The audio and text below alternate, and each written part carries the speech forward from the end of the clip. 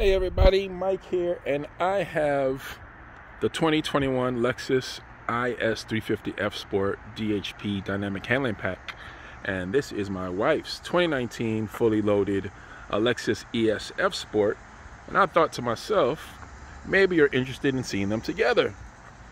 And I'm going to show you some of the similarities and some of the differences from an exterior standpoint.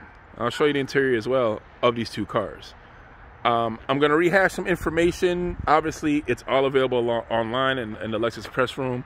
So if I'm a little off in regards to dimensions and that sort of thing, don't kill me. You can look online.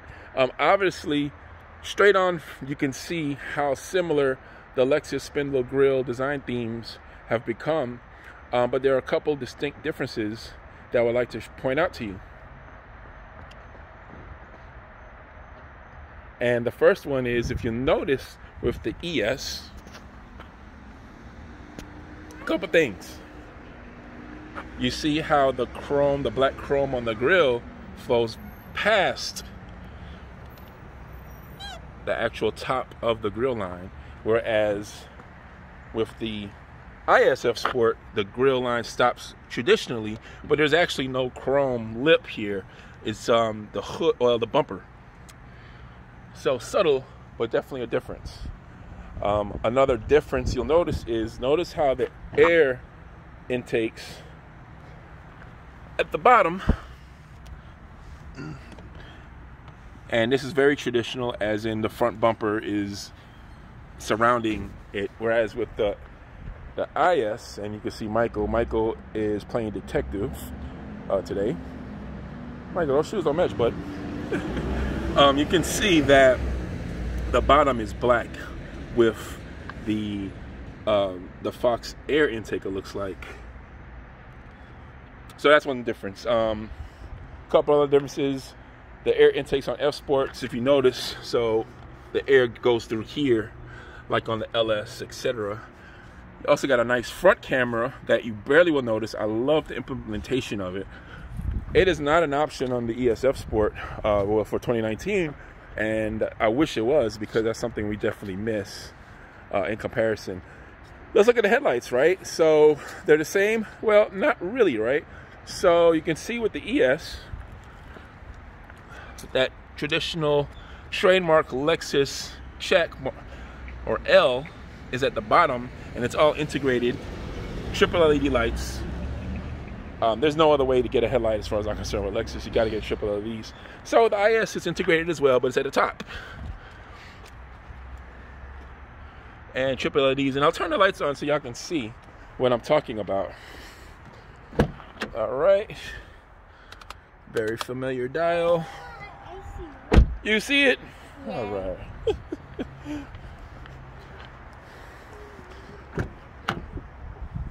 All right. So we got lights on. And now I'm going to show them to you. All right.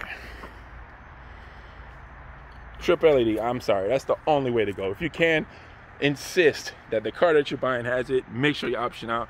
I mean, it's just a brighter, better light pattern, but it's also just looks so much sexier with the car, as far as I'm concerned. All right. So that's the front. Look at the side view mirrors.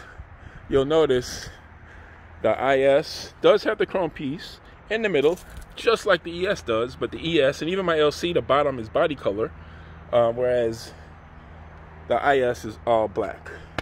You can see it helps with the wind, same thing right there.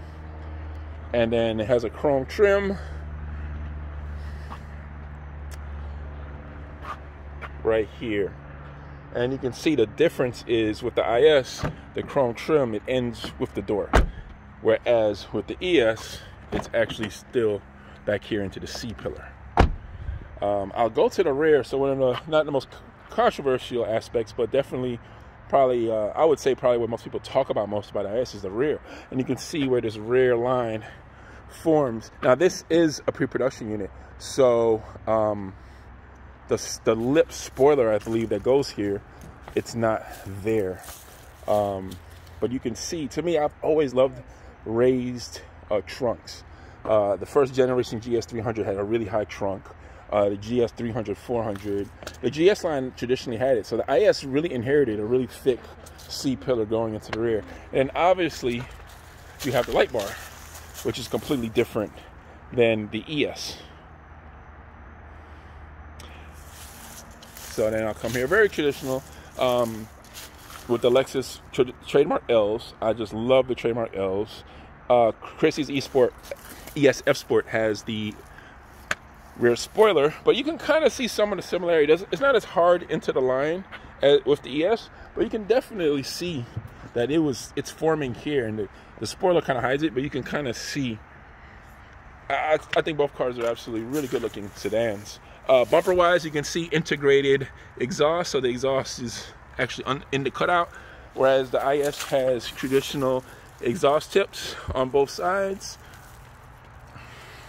Badges are the same placement, and you got ES350, IS350. I'll quickly open the trunk, and you can kind of see, and that's detailing stuff. One cool thing about the IS that I always love, the seats drop down, and you can see the trunk is really big. The ES, hopefully Chrissy doesn't have anything in here. That's playing, she wouldn't. So the ES has a ski drop down. The seats do not drop down. As you can see, the gas tank is on both sides of the same. I'm going to go inside really quickly. As you can see, it has a bigger screen. The cup holders are exposed, and it has a mouse pad. This is also a touchscreen, which is fantastic compared to the ES, which isn't. It's just a remote touch. And then you have in here, nothing's changed. That's where your USB ports go. So this reminds me of the GS F Sport we used to have. So the knob to change the AVS is located on the center console. Believe it or not, in the ES, everything is easy to use right here. I mean, all the buttons, you know this. It's all familiar. Just really the piano black here, and again, larger screen. Look, touch screen. So now I can, all right, get my fingerprint on. I've already used it, you know, because sometimes your brain, for whatever reason, it's just easier to touch something. I was on a phone call actually, and instead of turning it off on the phone or over here, I just turned it off because I just saw that big red button. A couple of things here. It has this nice wood trim, very sporty. It's perfect, and it's also on the door. And it has the circular vents. I've heard that is a throwback to the IS300, the first generation IS. And I'm gonna hop in the ES and turn that on. You can kind of see the difference for yourself. And there's Michael. I have discovering. That's what children do. I feel so bad for them. They can't be kids with this COVID environment. So you can see the door. So the ES is obviously more of a luxury experience. The IS has always been the sportier experience. Chrissy did go with the red leather, as you can see. And I'm gonna start her up. Don't worry, I just got her 10,000K service done. Shout out to Henry Selections Gwinnett for taking care of me.